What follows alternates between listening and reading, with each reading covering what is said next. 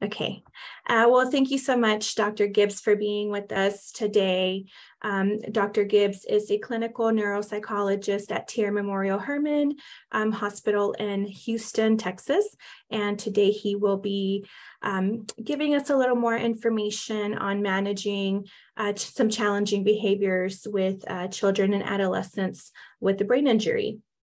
So thank you again so much, Dr. Gibbs, for being here. I will go ahead and mute myself and let you take it away. Okay, that sounds great.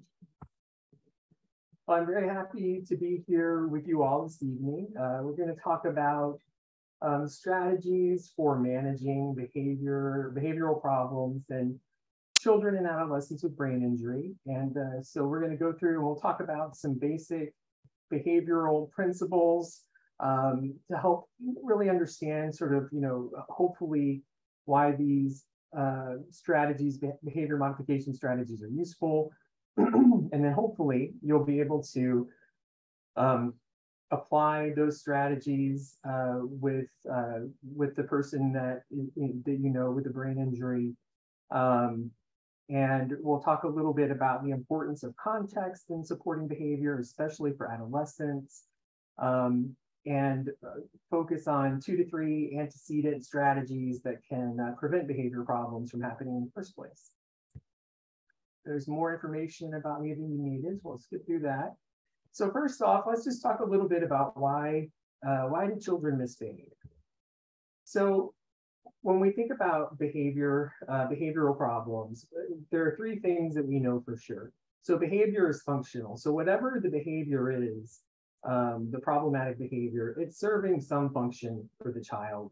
It could be attention seeking, for sure. It could be avoiding something that they do not want to do.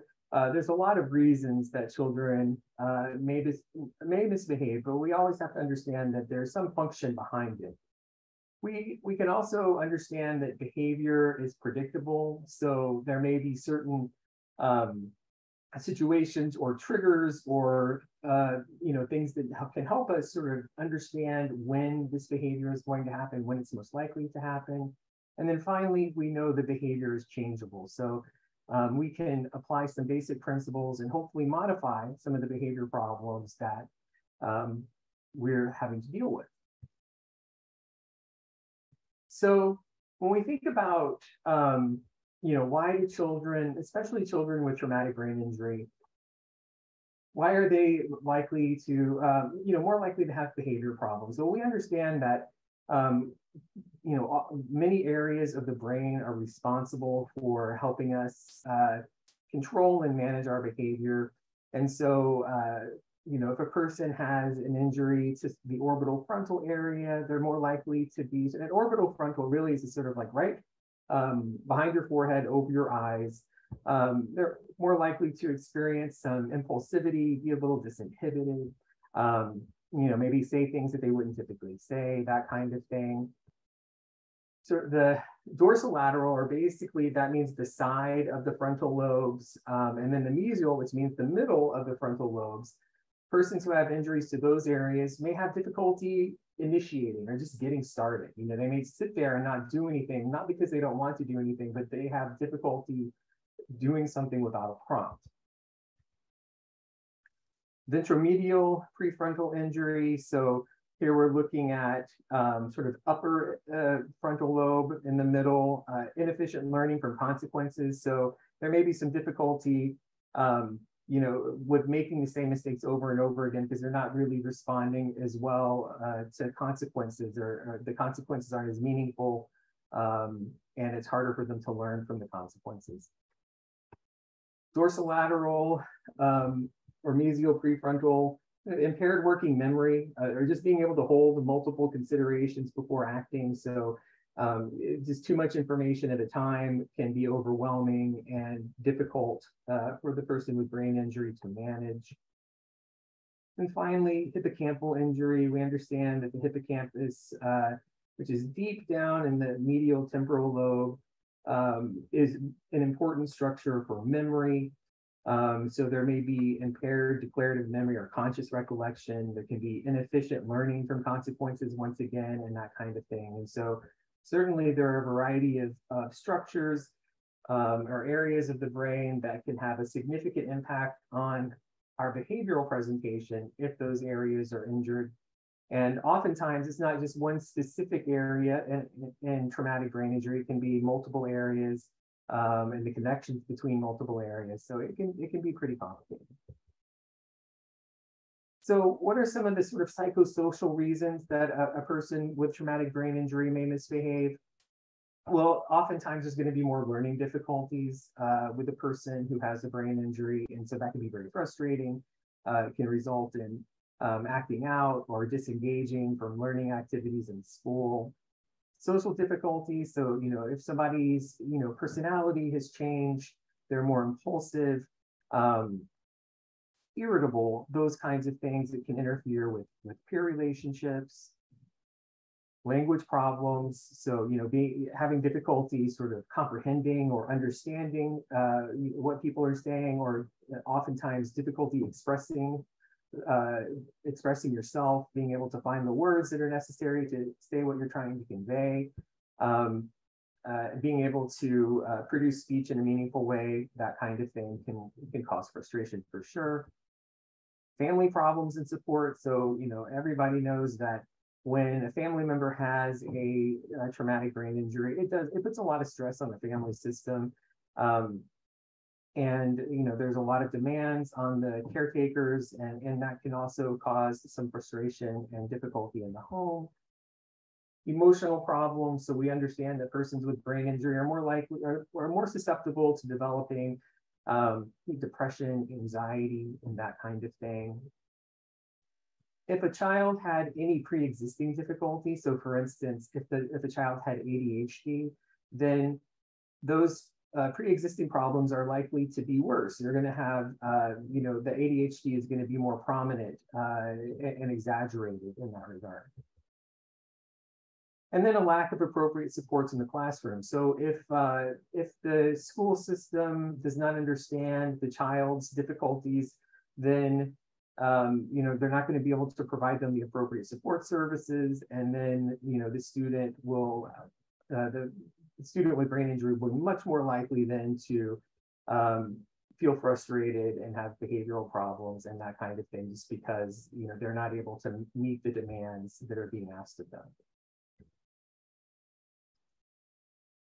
So we're going to move now to talking about behavior management and just some basic treatment and principle ideas related to behavior management. And these can be helpful in understanding how to respond to behavior, why behavior might occur, and hopefully how to more appropriately support behavior moving forward.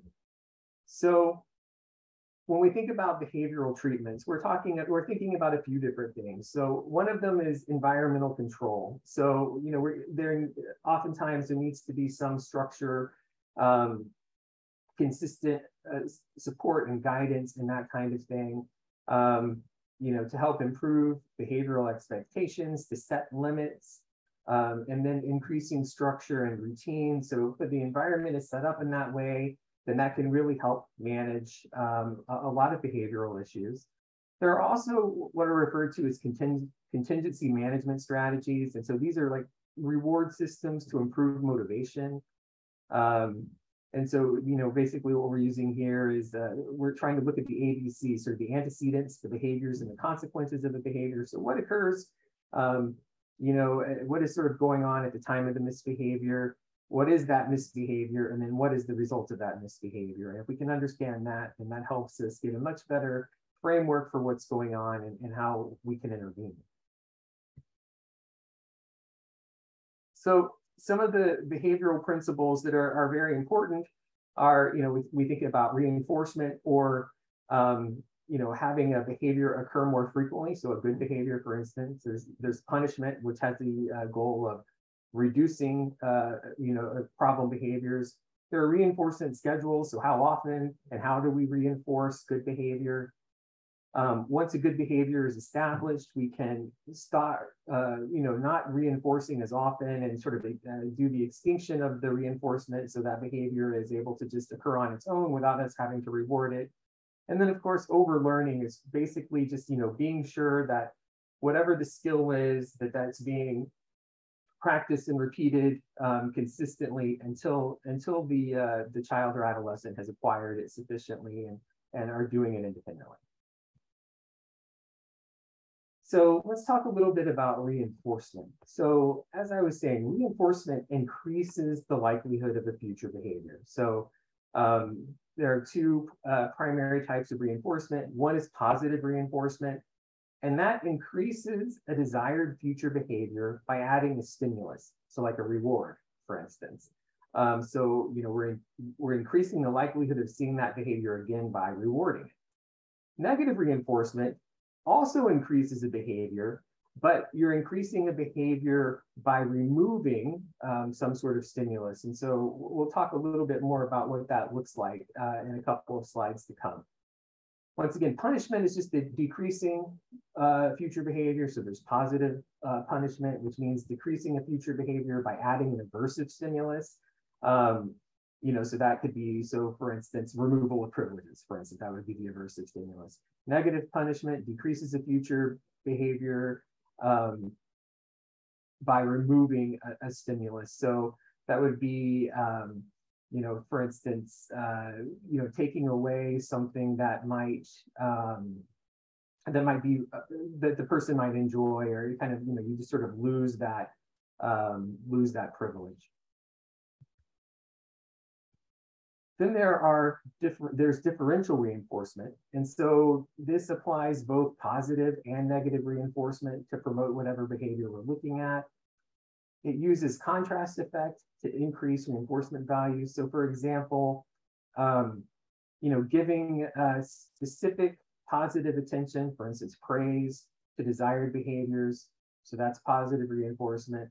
Withdrawing attention or actively ignoring unwanted behaviors, that's negative reinforcement. And so that's, sort of the crux of what we're talking about here is, trying to increase the behavior that we want to see and decrease the behavior that, and by doing that, decreasing the more problematic behavior.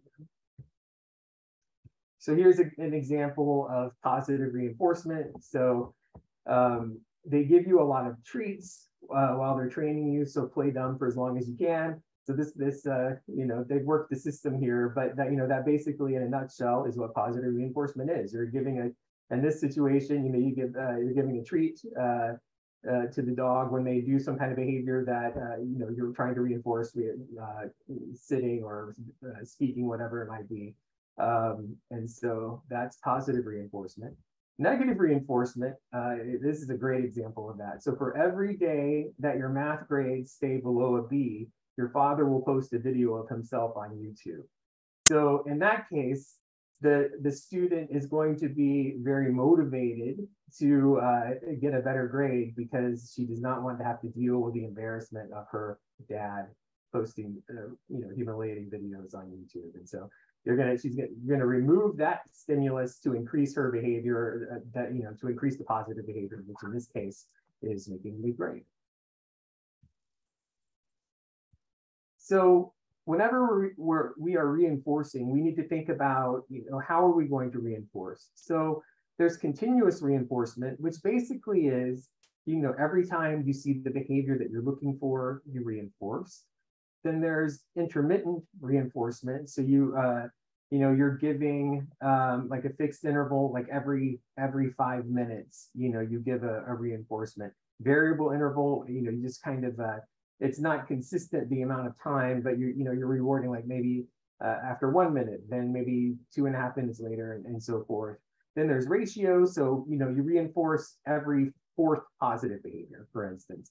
Variable ratio would be you just kind of mixing it up. You just sort of you'll give a reinforcement after 2 demonstrations of behavior, then maybe after 6, and then maybe 7, and then 10, or that kind of thing. And so that's what variable ratio is. Out of all of these, variable ratio seems to be the most reinforcing. It's actually the kind of reinforcement that persons get when you're like gambling or that kind of thing. It's a variable ratio kind of a process there. So that can be most reinforcing. But I think that the important thing that we want to remember is when we're trying to get a child to acquire a new skill, whatever that might be, we want to use continuous reinforcement because until we're pretty sure that they have acquired that skill, and then we can go into more of a variable type of reinforcement, and then eventually we can sort of fade or put that reinforcement under extinction. So once they're demonstrating that behavior routinely without getting the reinforcement. So we definitely, we want to be sure that, we don't want to have to reinforce the child for every single thing forever, obviously. So once again, once that behavior is mastered, you want to fade the reinforcement, and then you want to put your attention on a new behavior that you're trying to modify. So reinforcement to promote overlearning. So, for overlearning, you want to emphasize sort of high frequency behavior demand. So something that's going to occur, fairly often. We might want to model or demonstrate how, what we're looking for, and then have little rehearsals or practice of that. Provide continuous reinforcement for the target behaviors. Provide intermittent reinforcement for already mastered behaviors. We can utilize tangible reinforcers with like the token reward system, which many of you are probably familiar with, or just using prizes to increase motivation for demonstrating the behavior. So one of the things that I think is important to remember is, we're trying to reinforce positive behaviors, and sometimes the child's desire to demonstrate, whatever behavior we're looking for may be very low. Internally, they don't have sort of that internal intrinsic motivation to do it. So by providing a reward stimulus, we're then giving them, hopefully, if we're using the right rewards or reward type, we're giving them some motivation, to external motivation to demonstrate that behavior. So foundations for promoting behavioral change. So, and we're going to talk more about sort of the traditional model, or model that's used for very specific behavior problems, and often for behavior problems in younger children. But I like this quote a lot here. And so basically, a failure to understand how a child's typical behaviors reflect his disability can result in misperceptions, such as viewing the child as non-compliant, willfully stubborn, or unmotivated, rather than confused, involved in a repetitive routine, or focusing on less relevant aspects of the situation. So, if a better understanding of the child's behavior then will help us understand what that, understand that behavior better, why it might be occurring. And then, maybe understanding that, they're not just being willfully non-compliant. There's something going on here that's related to their brain injury. And by understanding that, then hopefully we can be more effective in addressing whatever that behavioral issue might be. So, so one of the things that we want to do is, let's say that we are, performing some sort of task, whatever that might be. So we're trying to get the child to do their homework, or to clean up a room, or whatever it might be. We want to go into this sort of thinking about how can we prevent problems from happening. So, whatever, and to discuss or post rules, that kind of thing, behavior goals, what we want to see, how this is involved in daily tasks, what the rewards will be. We want to structure the task in a certain way. So for instance, we want to have a startup and closing routine. So, sort of something that you say when you are about to initiate whatever it is that you're going to do. So, okay, now we're going to start. And then, okay, looks like you've got it done. We're all finished. But just being sure that there's that, intro and closing routine, it can be very helpful. You can set up check-ins and check-outs as well. So, check-ins be sort of like having the, checking in to be sure that the child is doing okay with whatever it is they're supposed to be doing. The child can use checkout, so letting you know that they're going to go do something different, like they need to go to the restroom or whatever it might be. There are different things like that that can occur. Attention orienting techniques, we'll talk about those next, and using effective commands, we'll talk about as well.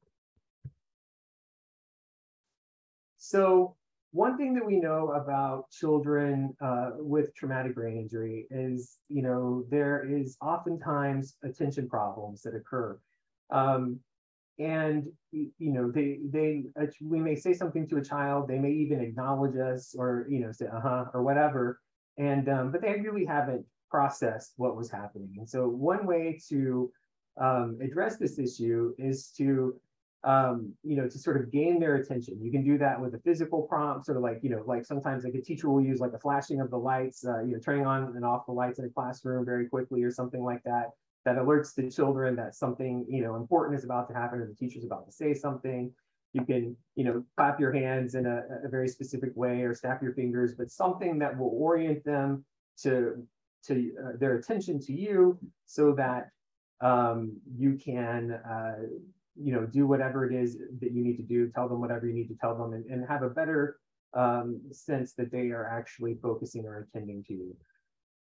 Sometimes if they're getting off task or that kind of thing, you can use like little silly words that will hopefully reorient their attention. So, like freeze, that kind of thing, and they'll sort of understand if they have to stop what they're doing. Or you can say something silly and have them echo that back to you. So broccoli taco, Marco Polo. So, you would say that and then they would repeat it back. And once again, you kind of reoriented them and hopefully refocus their attention.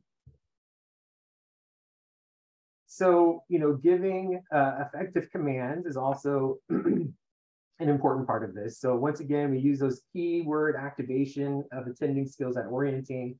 So, saying, very specific, not a lot of words, but very specific about instructions, right? You're about to get instructions or directions or freeze or whatever it might be. Sometimes it might be helpful to establish physical contact. So for instance, putting a hand on the shoulder or that kind of thing, or in the back to kind of be sure that they're focusing on you. We definitely want to, shift the attention from attitude to compliance. So you're really sort of an emphasis is placed on giving positive attention. We're not really focusing, if they do it, but they are, complaining or, or whatever, groaning, sighing, what have you, that's okay, as long as they're doing it. That's what we're really focusing on. Sometimes if we cannot get the child to do something, asking them what we call compliance trial. So, getting them to do something for you before you ask them to do anything related to the task that you need to complete. So for instance, like fetch commands. So you could say, hey, could you go get my calculator for me or something like that. Then the child brings you the calculator. Then you can go in immediately after that because you've established that compliance to whatever it is that you're asking them to do. Sometimes, there can be like these little chain commands. So, for instance, touch nose, and just have the child touch their nose, clap hands, have the child clap their hands. And then once they've done that sort of simple compliance task, then you can go into something that is more specific to what you're working on. But you want to establish, if you need to establish that compliance first, then this is a way that you can do it and hopefully, meet with less resistance afterward. So we'll talk a little bit more about differential attention here, a very important technique. So, basically with differential attention, what we want to do is we want to be sure that we're increasing the value of positive attention. So we want to be sure that, that the child is, seeing the benefit or seeing the reward of positive attention. We definitely want to the greatest extent possible, we want to ignore minor misbehaviors. There might be some misbehaviors that we can't ignore, but for the most part, we're going to try to ignore, the ones that are more minor, might be irritating, but, we're just going to let those go. You can get positive attention to target behaviors. So let's say sometimes a child may misbehave because, they're trying to, they just want attention, and it doesn't matter if the attention is positive or negative, as long as they have your attention, that's what they're looking for. And so one way we can give them positive attention is by, hopefully kind of just like joining with them, for instance, in a play activity. So, you're playing with the child and you're not really guiding, directing, or anything, but you're just sort of reflecting or narrating what the child is doing. So, I noticed that you put the green car over here in the garage, and then, whatever it is, you're almost like a play-by-play kind of thing. You're providing very specific labeled praise. So, I like the way that you put that toy away when you were finished with it, that kind of thing. And then also you're kind of mimicking or matching the child behaviors. You're just kind of taking their lead and joining them in the play or the activity in that. Once again, we want to shift the priority of commands to emphasize compliance, not positive attitude. So we're going to reinforce compliance despite the manner in which the task was completed.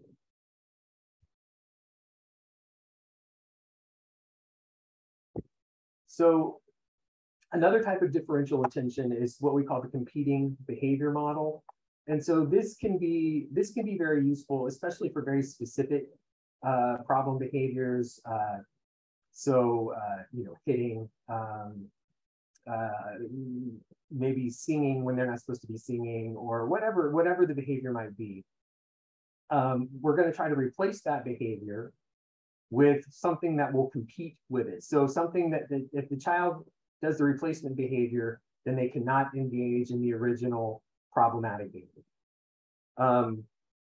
The likelihood that a child will use a positive alternative behavior increases whenever that alternative provides the child some sort of control and is maybe easier or more efficient than the problem behavior. And we'll show a couple of examples of this. So here's an example of how this works. So the antecedent. So what's happening, at the time of the behavior problem? So the child is participating in a learning activity. So that's what's happening. What's the behavior? The child is self-injurious. Maybe they're hitting themselves with their hand or that kind of thing. What kind of replacement behavior can we do? So we can reinforce clapping hands to replace the hitting, the hitting of the self and that kind of thing. So we're going to reinforce that behavior, and then eventually the self-injurious behavior will decrease. And so that's a very simple example of what a competing behavior model is. We just have to, try to think of something that's going to effectively replace the problem behavior, and begin to reward that. So here's a case study, kind of using a competing behavior model. So Kara is a teacher of a child with TBI. The child recently began to pinch his arms. She takes data on the behavior and discovers that it functions for attention. So whenever he pinches his arms, she comes over and tells him no pinching. He's getting the desired attention that he wants. So the intervention here would be, Kara decided to implement an intervention that uses differential reinforcement. So she taught him to sit with his hands intertwined on his desk. This is an incompatible behavior with pinching because he's not able to pinch while his hands are intertwined. She reinforces him for intertwining his hands, tells him, great job, or I like how you're sitting, and does not provide attention when he engages in the arm pinching. So once again, eventually, the goal is that behavior, the arm pinching behavior, will decrease over time and eventually no longer be problematic. Here's another example. Carly is a parent of a child with TBI. When her child wants a break from homework, she reaches over and hits Carly's arm. Carly typically says, do you need a break now? Then she allows her to take a 5-minute break. Carly recognized that her child's intensity with hitting seemed to be increasing, and she was worried she might get hurt. So using DRI, the intervention that Carly designed was putting a timer on the table within her child's reach, and then teaching the child to touch the timer when she wanted a break. This is an incompatible behavior because the patient cannot simultaneously touch the timer and hit Carly. So when Carly's child touched the timer, she immediately received a break. When the child hit Carly, she did not receive a break. This was especially useful intervention because over time, Carly taught her child to set the timer on her own and become more independent with managing break times and that kind of thing. So once again, this is a simple example of, replacing a problematic behavior with a behavior that's more functional and less harmful or disruptive or what have you. So now we're going to talk a little bit. So what we just talked about there, that was sort of like, basic behavior principles for targeting specific behaviors using reinforcement, different types of reinforcement, differential attention. So paying attention to something, ignoring something else, and competing behaviors. So replacing a problem behavior with a more functional behavior, that kind of thing. And so all of those are extremely useful and can be very helpful for very specific problems. Can be very helpful for children in particular. And now we're going to sort of take a different approach or look at another way to manage behavior. And this is going to be focused on, really more on older children, adolescents, that kind of thing. And so here, what we're doing is it's a contextual antecedent focus model. So the previous model that we were talking about, the traditional model, we look at antecedents, behaviors, and consequences, but we're really sort of, the consequences are sort of the at the forefront of what we're thinking about there. With here, what we're thinking about is we're really putting sort of more of the emphasis on trying to modify the antecedent events, or what happens before the child demonstrates the problematic behavior. So here, we definitely want to be mindful of when and how strategies are applied, and we want to, we want to do this carefully. So, for instance, an adolescent may respond very negatively or reluctantly, at least, to, so for instance, a token behavior reinforcement system. They may see it as childish, and you're already losing because they are just not going to engage in that because it seems silly and stupid to them. So, we want to think about, well, what else can we do? And so, one of the things we can do is we want to be aware of the context in which the child or adolescent is operating. So, we want to sort of look at the bigger picture, so to speak, and use that information hopefully to guide our intervention in a way that is going to be more acceptable to the adolescent and hopefully more effective in actually promoting positive behavioral change.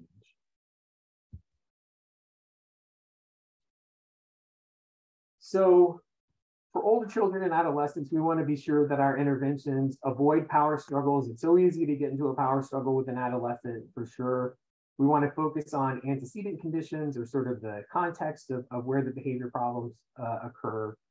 We want to provide positive support without creating learned helplessness. So, we definitely want, we want to provide support, but also helping the adolescent learn to do some of these things on their own or independently. We want to cultivate an environment that produces positive setting events. We'll talk about what those are. And then we want to help the adolescent develop improved problem solving and greater independence. So that's really what we're talking about for older children, adolescents in particular. So let's take a look at this little, little chart here. So this does a really good job of talking about setting events. So we have so thinking about the adolescent, there's internal states and external states. So we want to be mindful of both. So what's happening inside, and then what's kind of going on in the environment. And so we have, different internal states would be physical. So now you know how the person's feeling, cognitive, how are they, are they focused, that kind of thing. Emotional, do they, feel good about what they're doing? Meaning, does what they're doing have meaning or seem to be, important to them? That kind of thing. External setting events are sort of the presence or absence of preferred people, history of interaction. So, what kind of What have the interactions look like before, that kind of thing.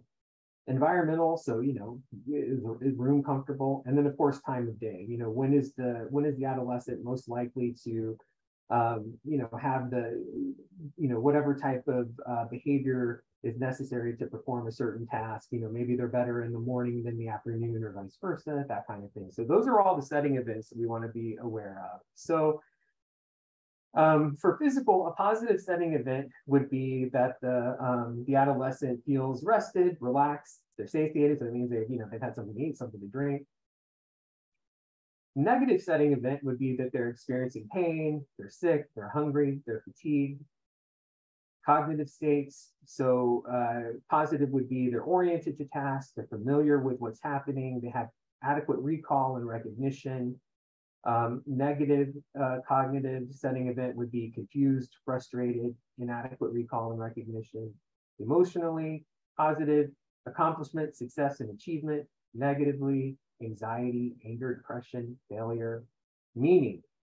So positively, the tasks are meaningful and accomplishable, so they can actually do it. Negative would be tasks are meaningless, infantilizing, or impossible, just too hard. So switching to the external state, so presence or absence of preferred people. So here would be positively would be preferred people are present. So that's also important. Negative setting event would be absence of preferred people or presence of non-preferred people. So maybe persons that the adolescent has had negative interactions with, that kind of thing. What's the history of the interaction? So there has been recent positive interactions with whoever the child is, an adolescent is working with. Negative setting events where there's been recent conflict and disagreement. Environmental, appropriate and desirable environment, whatever that means, quiet, few distractions, comfortable in terms of temperature, that kind of thing.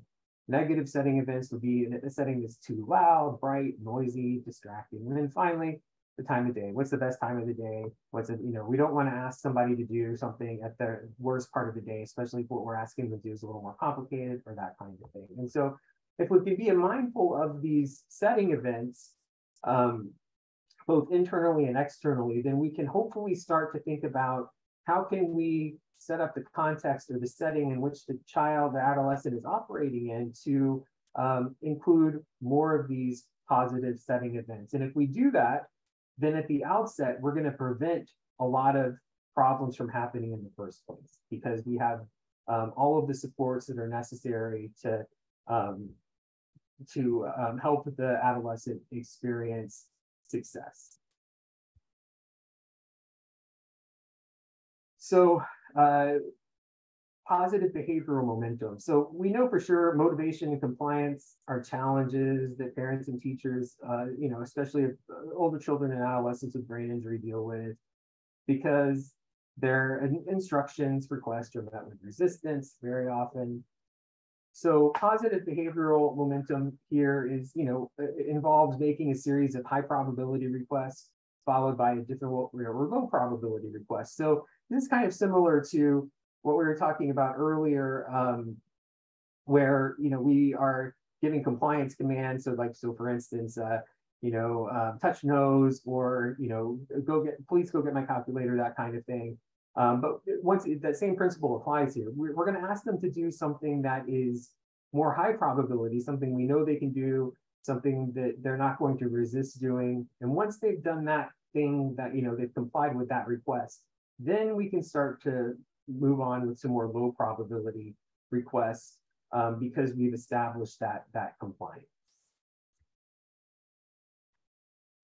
So with positive behavioral momentum, we want to be sure that the individual becomes accustomed to responding to easy requests, thereby increasing the likelihood that he or she will comply with the more difficult ones. We know for sure when people are feeling good physically, feeling good about themselves, experiencing success on important tasks, they're better able to do challenging things. So we need to be mindful of that. And one way to establish positive behavioral momentum throughout the day for persons with brain injury is by having good daily routines. with a lot of effort devoted to positive setting events before the introduction of a more challenging or difficult task. So developing a routine is, especially for adolescents, it's true for, all persons with brain injury, but, thinking about adolescents here, routines are super important because they do a lot of very useful things. So, oops, sorry. We know for sure that an adolescent with brain injury may have difficulty planning and organize their daily tasks. They just have a hard time, putting all the pieces together to do what needs to happen. And, to help with that, we can plan a consistent routine at home and school that is predictable. So, they're getting up at the same time each day, performing hygiene tasks in the same order, eating meals at the scheduled time, using checklists where necessary to help stay on task, etc. And basically, a predictable daily routine helps the person with brain injury better anticipate, initiate, and complete daily activities. So they're going to be more likely to get things done. And that's especially important when we are thinking about creating those, positive setting events in which that daily routine is occurring as well. So when creating a daily routine, it's probably best to try to get the child or adolescent to participate in that. So you can engage them in creating a schedule, including all the activities that he or she might choose or be required to participate in during the day. It's helpful to provide a preferred activity for every mandated or non-preferred activity. Once again, sort of thinking about that positive behavioral momentum. And what this schedule does, or this, what it helps to do is provide a sequence that guides the child and adolescent through activities without having to rely on reminders from parents or teachers, or kind of developing that learned helplessness. We're helping them learn to do things independently. That will be a longer term strategy for success by helping them learn to do things on their own, obviously. If, depending on the child or adolescent, sometimes it can be helpful if the routine is picture-based. So you could use pictures to represent, homework, hygiene, whatever it might be, especially if there's some sort of issue with reading or that kind of thing. But, whatever works best for the child is fine, as long as there's some sort of routine in place that they've participated in, creating that routine themselves. So here's a simple example of what a routine could look like for a person with brain injury. So 6 a.m. to 8 a.m., shower, get dressed, eat breakfast. This is very sort of, some people may need more detail in each one of these things. So like maybe specific things in terms of what taking a shower involves, and what getting dressed involves. But, this is kind of just the basics here. Then from 8 to 10 a.m., they have physical therapy. 10 a.m. to 12 p.m., they have a Zoom meeting with classmates to work on a history project. 12 p.m. to 2 p.m., eat lunch, do physical therapy, home exercises. 2 to 4, listen to music, fold and put away laundry. 4 to 6, help with and eat dinner with family. 6 to 8, chat with friends on Discord, play video games together. 8 to 10, video games till 9:30, then get ready for bed, bedtime at 10. So just this kind of like a very sort of structured kind of routine that will help guide the adolescent through their day. It puts less stress on them for having to kind of think about what they're going to do next, or remembering what they have to do that's important. And just really sort of helps them be more productive during the day, and also less frustrated, which I think is equally important.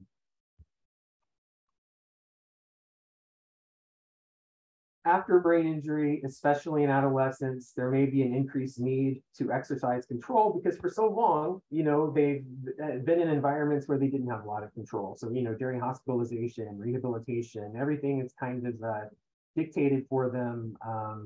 They don't have a lot of control over the activities of their life. And so that need for control really kind of comes out, later in their recovery. And this can result in power struggles that can be very frustrating. And so one way we can deal with this is by beginning activities, by giving the child or adolescent a set of choices. So instead of saying this is what you're going to do, here are 3 things you can do, which one do you want to do? That gives them that sense of, they can make a choice, they have some control over that choice.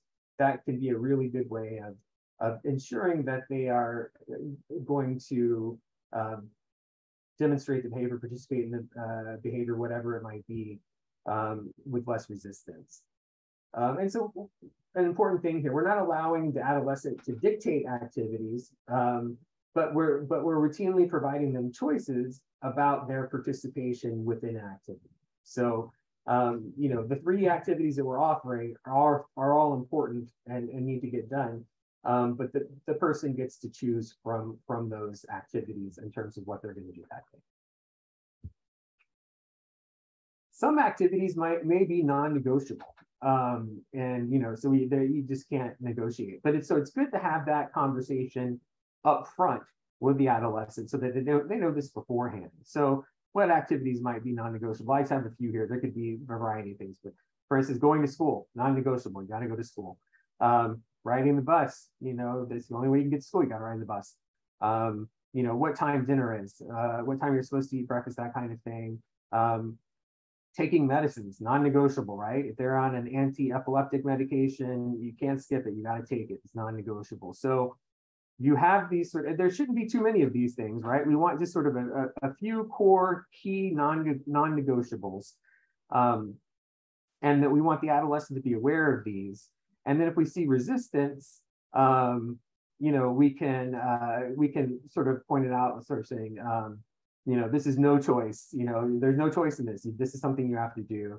But if it's not something that they have to do, we can use the word choice. And so that way we're setting them up to know this is something I have to do, or this is something I can choose to do. And that could be helpful. And once again, this sort of prevents hopefully more significant problems or resistance from occurring.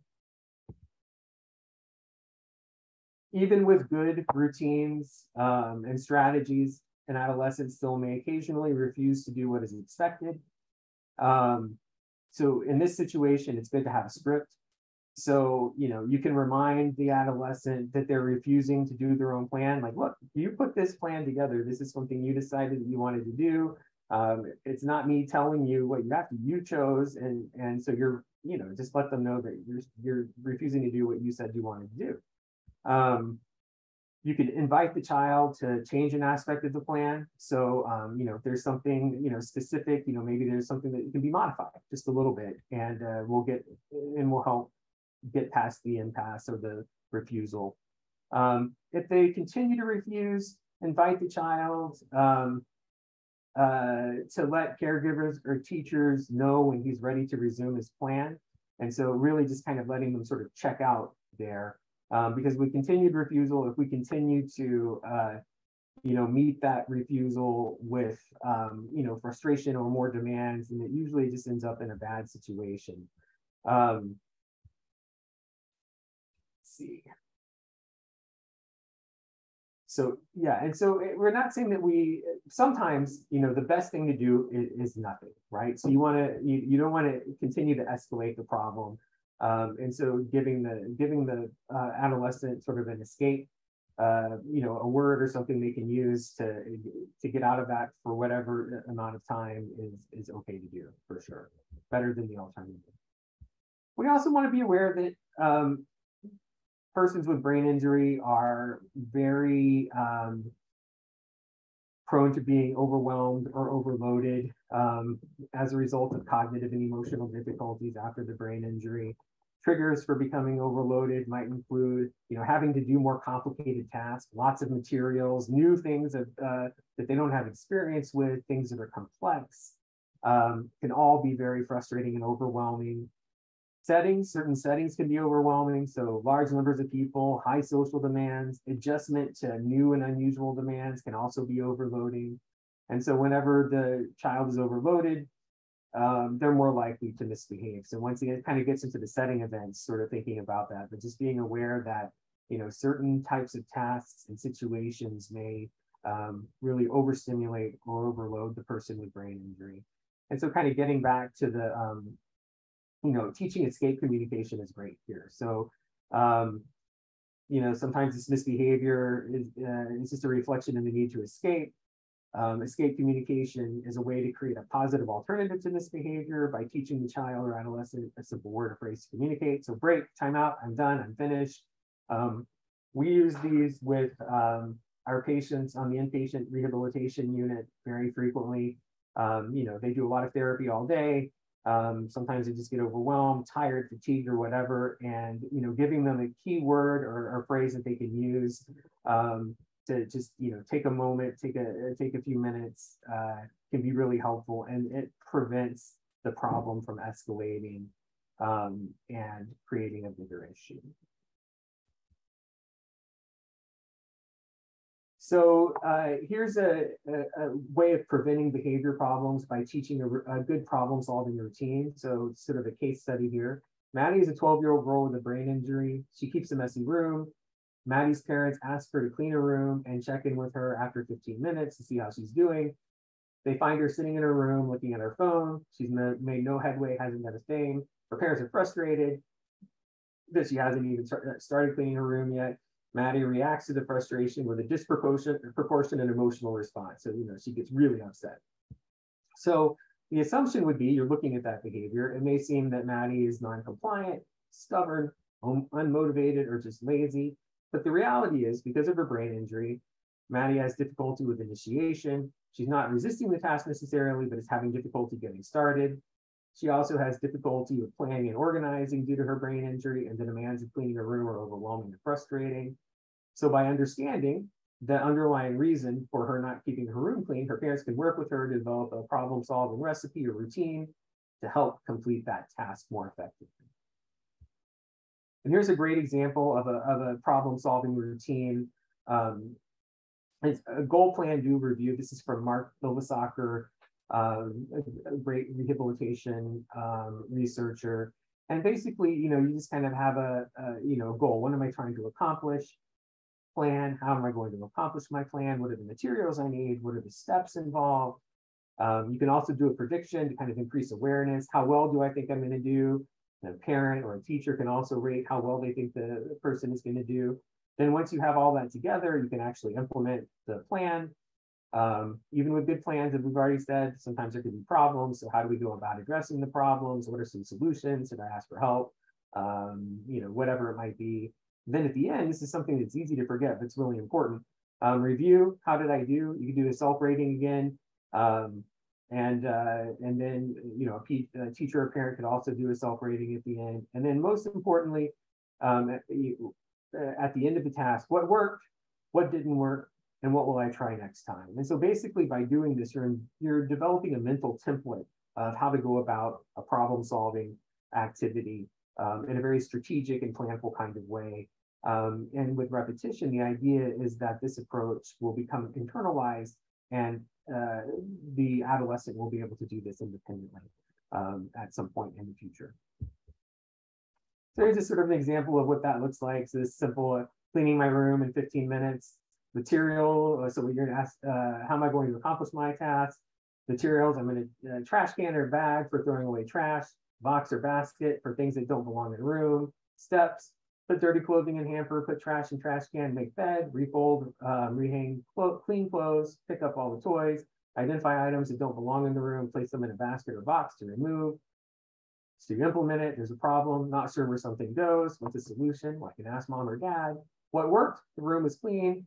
What didn't work? Oops, I forgot to check under the bed. What will I do differently next time? I'll remember to check under my bed and maybe include this as a separate step in my plan. So just sort of a simple example of how this can look in a real world sort of situation. So at the very end here, I just want to quickly go over a program called Teen Online Problem Solving that we offer at Tier Memorial Hermann. It's for adolescents with brain injury. And basically, it's a problem-solving program for families to address challenges experienced after an adolescent has a brain injury. Participating in the program helps the child and their family learn about the effects of brain injury, build skills, and use strategies to help everyone cope more effectively. It's requirements. The adolescent needs to be between 13 and 19. There are 10 sessions. Each session lasts about an hour. So you do, like, for instance, one a week. A parent or guardian or is asked to participate as well. Technology requirements: a computer with a webcam and camera and internet access are needed. And so we're offering this program at Tier. It can be done online, sort of self-guided. So there's been research done with the program, and it's shown that doing the program completely online, self-guided, so just the child and a parent, or, caregiver, doing the activities together each week is just as effective as actually doing this in person with a therapist. So just important to note. And this can be done for free by contacting me at my email address or phone here, and I'd be happy to send a link to you or whoever you know who might benefit from this type of program. It's very user-friendly, it's engaging, it's designed specifically for adolescents. So it's computer-based, things that are appealing to adolescents these days. But most important is they're actually learning a lot about brain injury and a lot of strategies to help with issues or difficulties that adolescents with brain injury frequently have to deal with. All right, so here's some behavioral objectives. So for the few minutes that we have left here, I was going to open it up to see if anybody has any questions